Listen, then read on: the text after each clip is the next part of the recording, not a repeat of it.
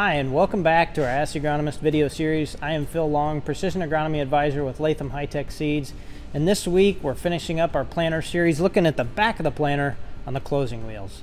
The closing wheel system is extremely important because it's your final say in how that seed has contact with the soil. So it's closing that furrow, making sure that those air gaps are out of there.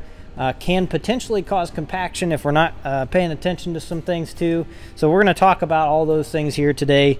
And I want to just start with a general discussion about the closing wheels. You can see here this planter has just standard rubber closing wheels, which work really good in conventional situations, even minimum till situations, depending on your soils and how much tillage you're doing. They still work extremely well.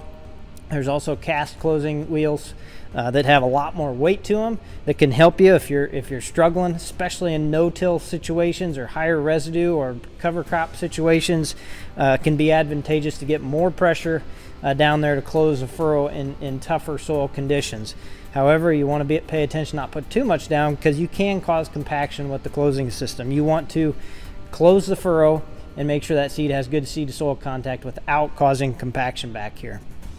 The other option, there's a lot of this closing wheel market has really exploded with different types of wheels, especially spiked closing wheels, which do a really good job of breaking up that compaction potentially caused by your seed openers. So those can go in, they essentially sometimes intermesh and intermingle, but they can go in and break up some of that compaction, that sidewall compaction, and help make sure that that seed has great seed to soil contact and the roots can get out of the furrow as the season goes on so they can reach moisture.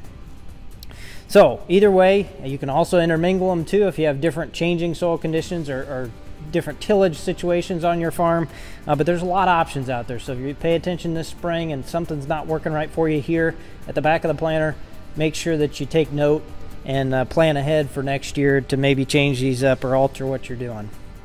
So the first thing I really want to make sure we pay attention to before we go out to the field is making sure that this is in good alignment. Sometimes these can get out of alignment, and what I mean by that is the easiest way is to either do it on concrete or stone.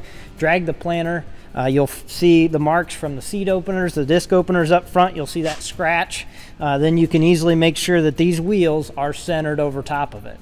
That's really important because especially with poly or spike closing wheels, if it's off to one side or another, it could be potentially changing the seed depth, hitting the seed, depending how big those spikes are and how much down pressure you have.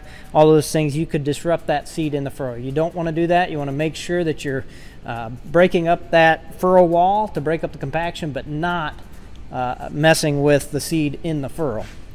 The second part of this is once you get them aligned, which is usually pretty simple. This one has a centric bearing on the side. Most of them are pretty easy to tweak back and forth and adjust that alignment. The next thing you want to do is make sure that they're spaced right. And in most planter situations, this one's about 1.5 inches, it looks like, which is about right where it should be. Many times 1.5 inches is at the closest point is where you want them. Right over that furrow, making sure it's centered over that furrow. If you have spike closing wheels, I have Yetter poly spikes on mine at home, and those are more like 1.25 inches. Some of the other ones are even like 1 inch or a touch under 1 inch. So making sure that at the closest point those spikes are within the tolerance that they should be, and then adjusting them if they're not, because you don't want to be disrupting that seed in the furrow.